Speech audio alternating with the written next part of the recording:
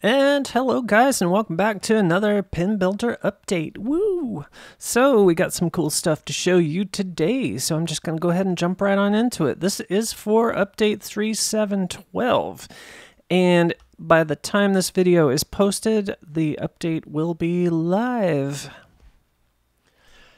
Okay, so the first thing I want to show you is the new duplication option that we've added. So we've been able to duplicate objects for a while now. If you create an insert and you pick a color and all that fun stuff, and then you scale it in a certain way and you want to duplicate this, all you got to do is press Alt and D and it will duplicate that object. So now you have two. So that was there already, but what we've added is the ability to duplicate logic controllers. So I have two logic controllers, but I don't want them both. I just want this one. And as you can see, it is linked here as a sequential bonus multiplier to these four inserts. I selected this type because it has bonus multiplier values down here that will also get copied when it is duplicated. So everything you see here will get duplicated when you duplicate an object. So I'm going to select that and press Alt D. And now you'll see that I have another one here called name not set, and you'll see that it has all the same exact settings as this first one. And all you need to do is just whatever, I don't know why I named it T2, but that's what it is for now. So there you go. So that is the next item on our duplication list. So whatever settings you have set up for your logic controller, when you press Alt D, it will duplicate that plus all of its settings. So currently you can only duplicate logic controllers and inserts, but we're going to continue to add more objects to that. Another thing that we have done here, you may notice over here there's a new field called Show Point Value. So if we select this thumper bumper, and you'll notice that that went to 0. That's because there is no logic controller assigned to that. So if you have this attached to a logic controller, it will utilize the lit point value or of the logic controller. So whoops, let's see if I add a logic controller here. So how we have a point value and point value when lit, when these are connected up, that point value when lit will display right there. The last video that we posted actually shows how that works in more detail, but today I want to show you that we've added this option to turn that display on or off. So for any of these, if you want that number to show, it will show or not, depending on what you select here. And also new is this Williams style pop bumper cap. So that's the classic W. And then the classic B is this style cap, which you can see there. And that's the classic Bally type cap.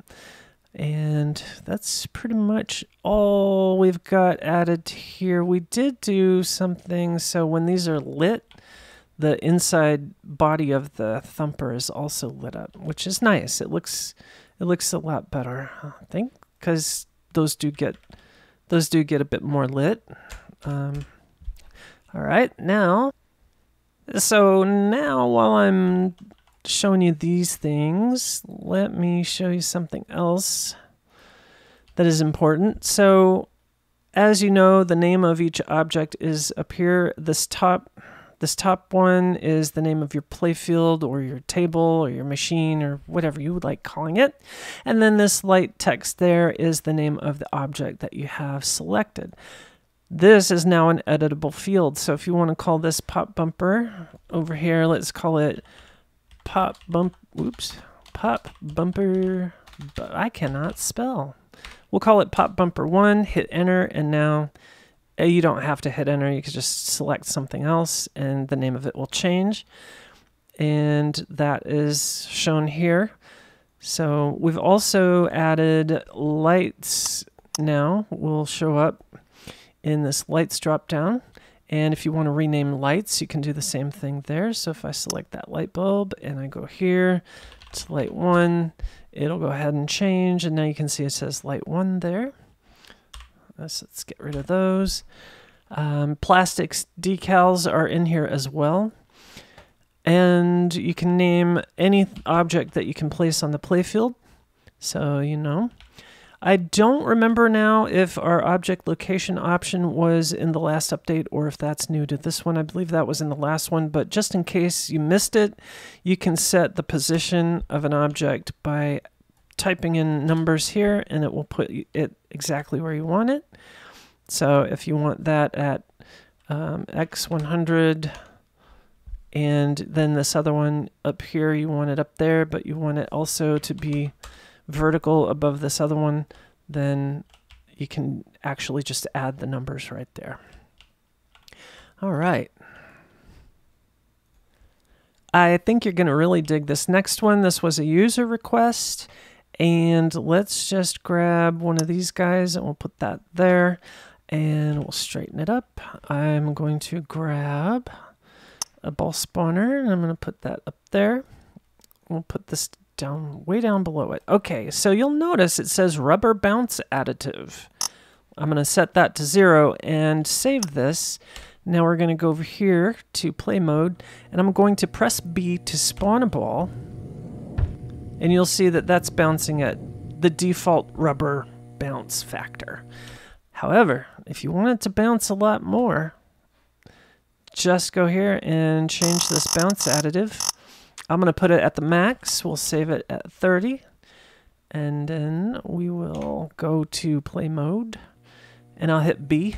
And we'll watch it bounce a lot higher. As you can tell, that's a whole lot higher. Now, if you really want it to bounce, you can actually put a higher value in there. Like, let's say 500. And if we save that and go play, you'll see that it's really going to bounce off there.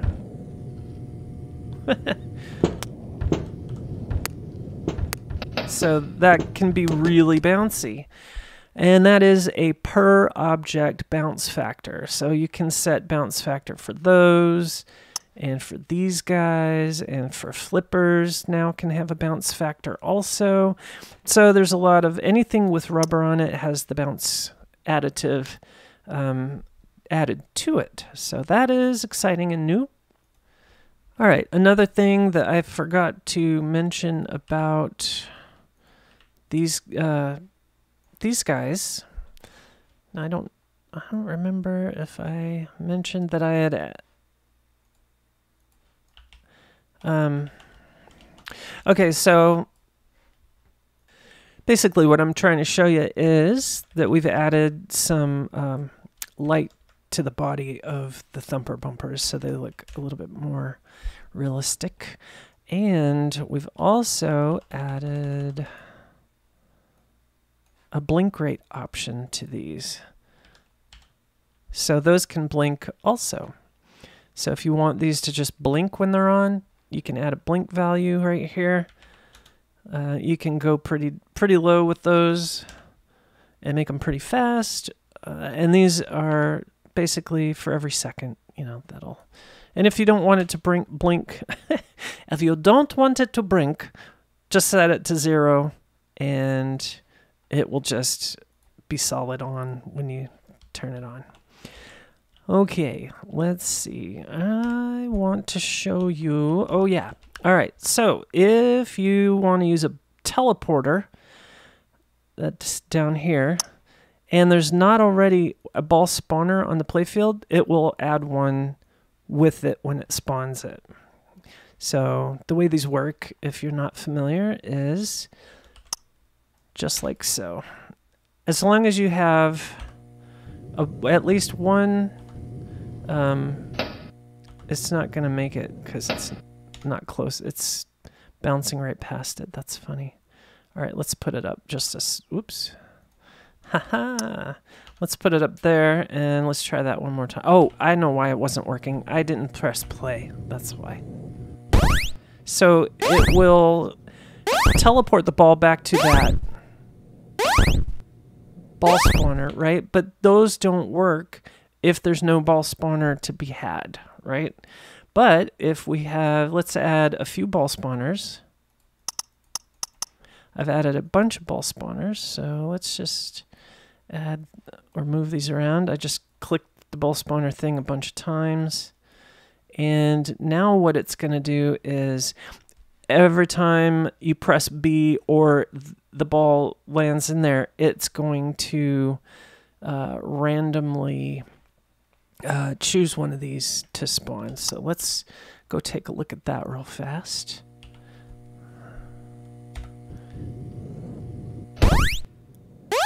So you'll see now that it just appears at any of them.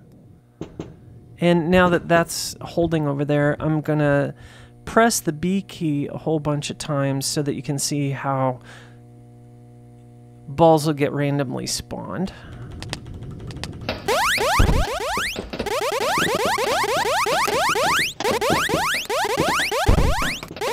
Alright, so that's just something I wanted to show you, that basically a ball spawner will spawn when you add a teleporter if there are no ball spawners. I hope that makes sense. Okay, let's put those up there. Now I'm going to show you one more thing, and I think you're going to like this. This is the big thing that we've added to this update. One of the bigger things, I should say. So for rails, this rail right here, this basic rail guide is now updated to allow for, well, one thing, it has little posts or wires that keep it up off the playfield surface. But if we hold down the Alt key and grab the end grabbers, you'll see that it's really stretching out. So it will stretch as far as you want it to stretch. In fact, it will really stretch out if you want it to. So, and you can see it acts funky, like right there. It's got some sharp corners and stuff.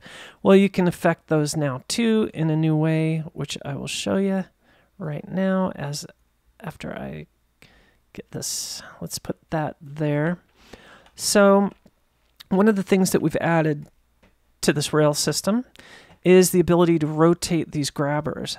So if I switch to rotation mode, hold down the Alt key and grab that, it's going to rotate it. Now this one you're not going to see much happening, but let me move this over here.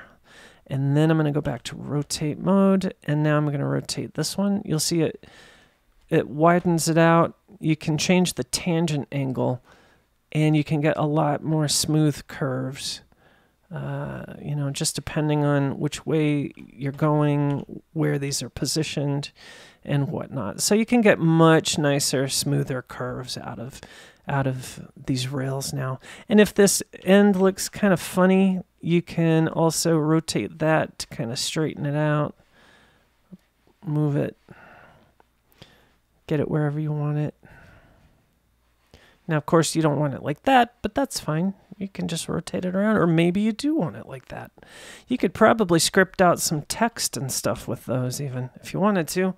But one of the things we're going to add to the next update for Rails is as you stretch it, it will add more control points. So you have even more control over these. So hang in there, and these will have more control, and we'll have much more complicated Rails systems to add to the game after that. Okay, so those are pretty much all the updates to the game, as it were. At least for this version, this is a smaller update, but it has some pretty good stuff in there. Want to let you know that one of the main things we've also been focusing on this past week has been integration with the Steam Workshop. I know you guys are really chomping at the bit for that, and we're working hard on getting that going. One of the problems that we faced, though, is a little code-related. Well, it's not a problem, it's just an issue. Most of the Steam Workshop stuff is very, very confusing. And it's not just us that feel this way. It's well known in the industry that it's a challenge, but we are going to make it happen. So please keep your please hang in there, and we're going to let you know how that goes. Add your comments and whatnot to the discussions, either in Facebook or on our Steam discussions. If there's some kind of playfield object that you would like to add, or something that you want to see in the game soon that you feel like really needs to be in there, please let us know in those discussion areas. And until we meet again, this is Anna, and go enjoy building some pinballs. Yay!